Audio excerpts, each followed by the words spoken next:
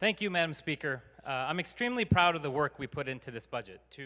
In Lansing, let's talk representation. The State House, 110 seats. You see, Michigan is known as the auto state, and I think many of us in this room want to keep it that way. Ranjiv Puri in his second term. He's from Canton Township, western Wayne County. For me, I am the only representative of Asian American descent in the Michigan House. There's been a fluctuation of a couple here and there in years past, but in this current session right now, I'm the only one. Are you surprised that you're the only one, or do you think there should be more, or could there be more? I think, our government should be representative of the communities that make up our state. Now, the acronym AAPI is often misunderstood. It stands for Asian American and Pacific Islander. The term is used to describe a diaspora of people with roots in over 40 countries. The Asian American demographic now is the fastest growing demographic in the country and one of the fastest in Michigan. And so I think it's important that our representation represents the people that make up the state. Well, there's been a kind of a shift with, politically speaking, very recently. What does that mean to the AAPI communities here in Michigan, if anything? Yeah, well, that's what I like to tell people. Is I think the needs of the AAPI community are no different than the broader needs of Michigan. I think the AAPI community wants safe communities, wants good schools, wants a bustling economy. Now, the AAPI community is a little bit unique, where it's seen a rise in hate crimes over the last number of years, especially in the onset of COVID, with some of the rhetoric being used. But there's a number of communities that have suffered with hate crimes. And so, again, I think the needs of the AAPI community do really fit well with the needs of Michiganders all over the state. How about Asian American history in our schools? There was some legislation introduced last term with Senator Stephanie Chang.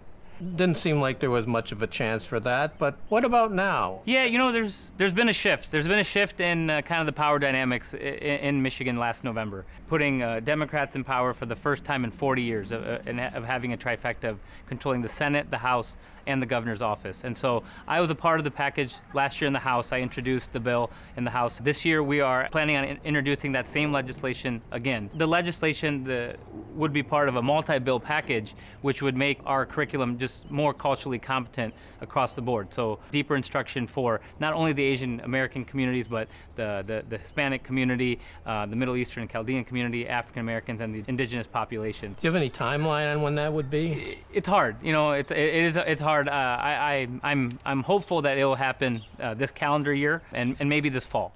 One other thing that's big, or has been big recently, is the Chinese operation, the Goshen battery plant. Last month, the state appropriated $175 million for a new factory near Big Rapids. Its Chinese ownership had some seeing red. We don't want the CCP here by way of the Goshen plant, as they have no regard for the value and dignity of human life. The Senate committee approved the funding by a narrow margin. What's your take on that? Yeah, so, that's not the first time I've gotten that question. It's an important topic. I'm very passionate about our economy, our automotive industry, and particularly electric vehicles. Now, with the Goshen conversation, I think anytime the state is investing resources or joining a partnership, I think those partnerships should be scrutinized. I think where we should be careful is oftentimes hateful political rhetoric can be mixed in for political gain. More from Representative Puri ahead, but now let's hear from a few on the front lines trying to activate change amongst the AAPI. A couple of years ago, you had Black Lives Matter with George Floyd. That activated a lot of folks. You had the Asian hate, the rise of that, 2021, and it puts us in mind of, the Vincent Chin case here in Detroit going back to 1982, where it did kind of create solidarity among some groups. And I just wonder, is that tailing off post-COVID? Where are we on that? I think part of the solidarity movement that we need is to make some institutional change and some systemic change.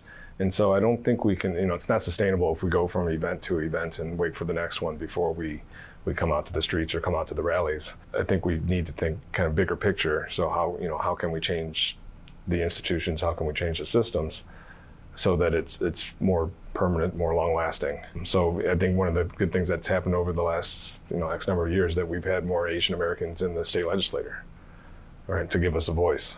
And so that's something that's there, and we can use that as a wedge to leverage some greater change. The good thing is we have the Asian Americans that we have are, I think, very competent. What I like about, for example, Stephanie Chang, she's seen not just as an ally in the Asian American community, but definitely, I would say, the Black community, definitely other immigrant communities. She's definitely an example of that solidarity, because I think we've had Asian American folks say that, voice concerns about why are we participating in BLM movements, because that's not our community. But I've worked with Black organizers that are supporting the Chaldean community, the Asian American community.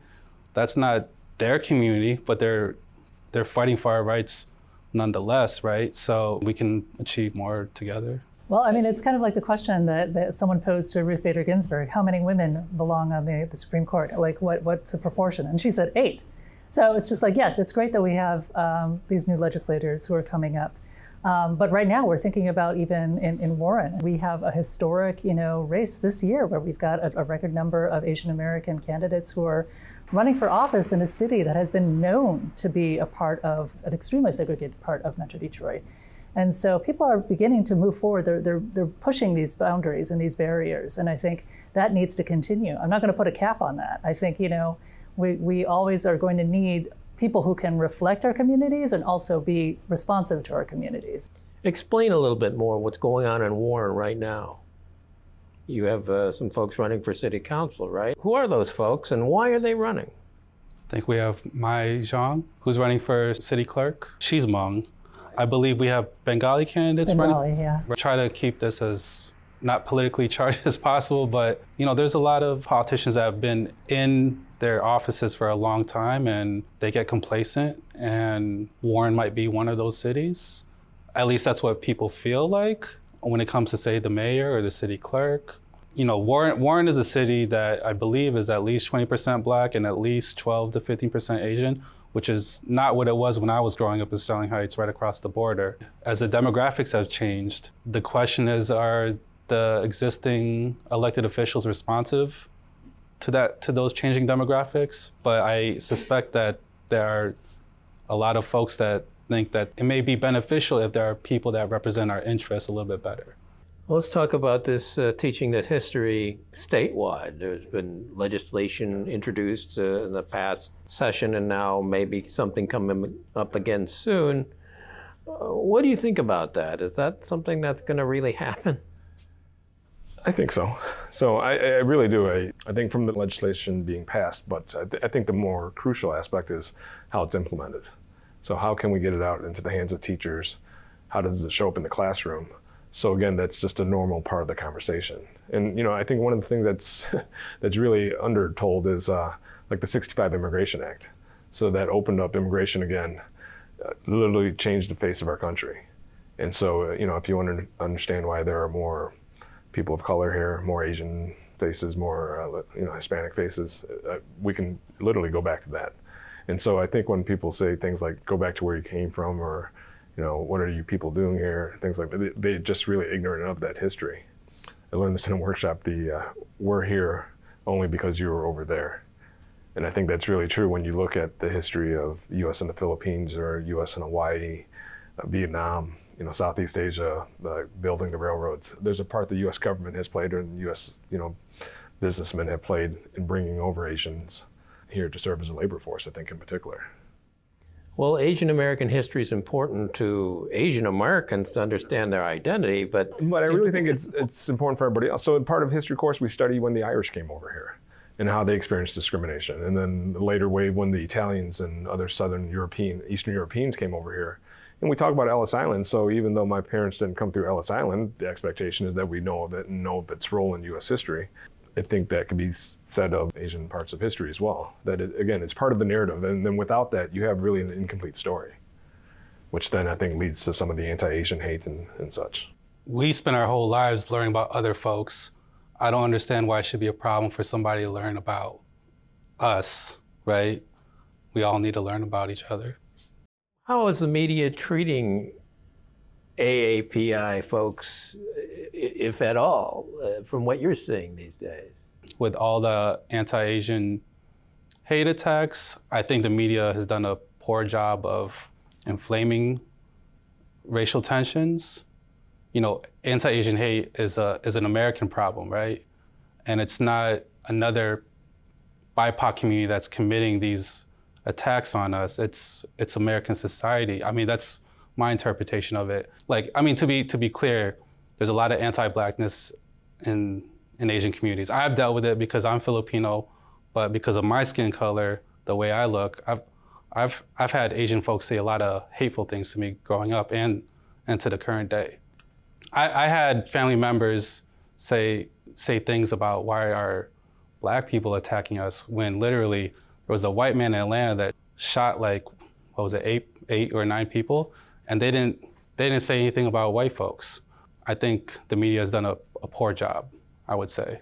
Hate crimes, complicated, but expect some action in the legislature. You know, we've actually introduced some bills 2 weeks ago, which will help broaden the definition of hate crimes and providing prosecutors with some tools. Because as current laws stand right now, the original drafts that were done in 1988 are still kind of on the books of what constitutes a hate crime.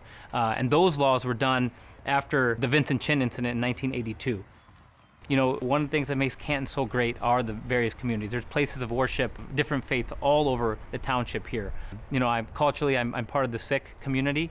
Sikh gurdwaras here have been vandalized a number of times. And it was actually an incident that happened to my family's former place of worship in 2012 that led me to run for office. A white supremacist mass shooter came into that Sikh gurdwara thinking it was a mosque, opened fire, killed 6 people that day. That was the seminal moment I had when I knew I wanted to run for office and fight for a little bit more. And what would this new legislation do? Increase prison terms, that sort of thing? It's very holistic in nature. Yes, the goal is not to send more people to jail. There's a restorative justice component. Those laws were just introduced, but we've taken some learnings from other states around this country where you've seen people who do some of this kind of light vandalism have to volunteer at the place that they desecrated to kind of better understand that community, with the hopes of kind of providing some insight and education. And so that's why I think a lot of these things are connected, even kind of going back to those education bills. If we can start that education at a younger age to hopefully kind of move away from some of these hate crimes. Another package of bills that was introduced about 3 weeks ago that will now declare